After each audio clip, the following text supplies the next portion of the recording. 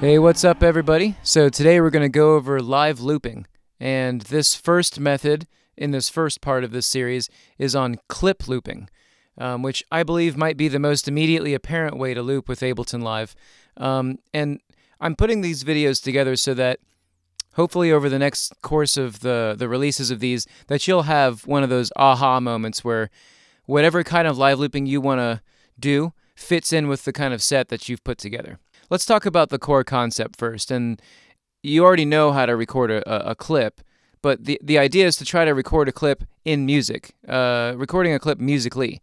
Let's just go ahead and just go over that real fast. So I've got a clock, I'm arming my first track, and because my quantization is to a bar, if my clock is running, all I have to do is hit this, this record clip button right here, any point between 1 and 4 counts, and on the downbeat of the next count, it's going to start recording, okay? And then I also want to musically try to hit that on the way out so that it loops perfectly. So that's the concept. So here we go. And I'm going to launch this.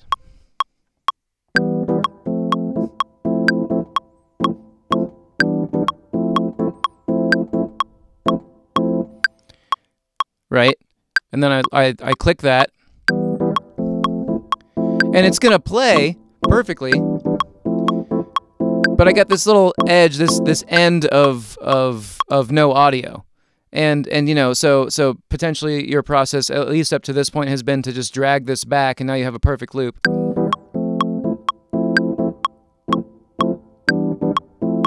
So what are the issues that we're dealing with here? Well, what we need to do is try to figure out how to do this musically. So making a MIDI controller accessible to your fingers right away is super important. So I'm going to try that again, and this time I want to point out that I have a MIDI controller right here that has a arm button for the tracks to select them, and then a button that's mapped to the what's known as the track launch button, which basically what that means is that any track that's selected in blue right here, any track that's selected will, if I hit the track launch button, will launch either the recording or the playing of that clip.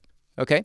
So what I'm going to do now is I'm going to do a little performance and go through all of this so I can show you what's possible, and then we'll break it down at the end.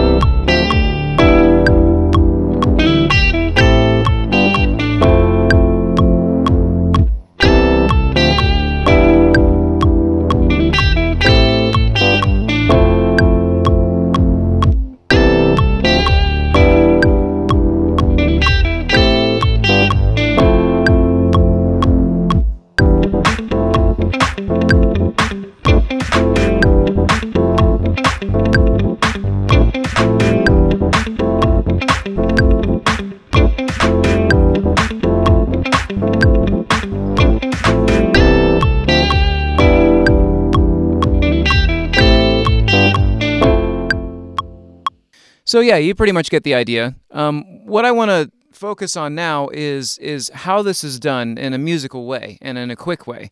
So the first thing that you might notice is, well, Anthony, I can hear the click track, and so can the crowd. Like, that's not going to work. I don't want them to hear that tick tock tock all the time. Well, I made a whole other video about how to route the cue output and how to use the cue output so that the crowd never hears it, and you actually just route it to your sound card, route it to your headphones, route it to your bandmates.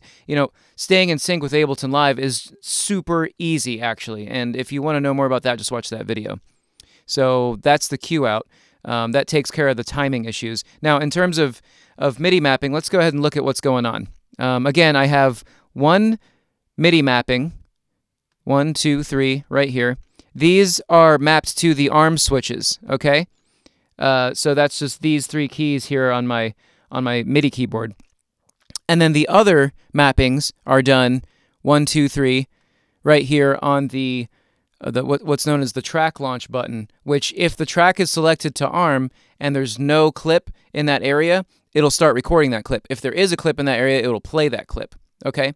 So you know, where I'm at is if I just arm a track and then in time hit my key before the next count goes down, it'll start launching that clip, it'll start recording. Now, I also have my guitar plugged into my sound card, right? And I have the same mappings going on here. Track arm down here at the bottom, and then track launch right here at the top. So that's key 1 and key 6, if you can see that. And that's how I do that. The final mapping that I have is, just for the fun of it, I decided to do 2 different parts. And a lot of people will say, well, having a robust live looping setup requires a person to have the ability to write multiple parts. And yes, I absolutely agree. And so what we're doing here, the way that we can organize our clips, is we have a scene launch button. So this scene launch button, when I hit it here, launches the first scene, launches the second scene. Okay, so that's all that is. And I also have mapped the ability to navigate through my scenes just using these up and down keys. All right? And that's how I did that whole performance. It's actually super, super basic. What it really comes down to in terms of clip looping is your ability to set your controller up so that it's really easy to end that, to launch the playing of that clip so that it makes a perfect loop.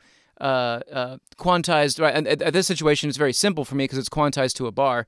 It's your ability to be able to do that musically, and for you to be able to do that in a way that is very quick and easily accessible to whatever free limb that you have, So with the guitar, if I'm playing it with my hands, that's why I have this foot controller. With my keyboard, my hands are right there. It's really simple to be able to just go up and hit that button real fast.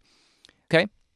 So that's pretty much it. I didn't want to go into more advanced concepts just yet. This is just trying to get you introduced to the idea of using clips to live loop with and how you can do it in a musical fashion very fast. I'm going to be making a lot more videos about live looping, and I hope you'll watch them. If you feel like you're getting benefit from this, make sure you hit the subscribe or the bell down there to get notified when the next one comes out. And if you're struggling getting your setup to work for you, I do offer on my Patreon page a music mentorship, which can help you get everything set up the way you want it via a one-on-one video conference with me that's monthly, as well as email support and everything else. So check that out too.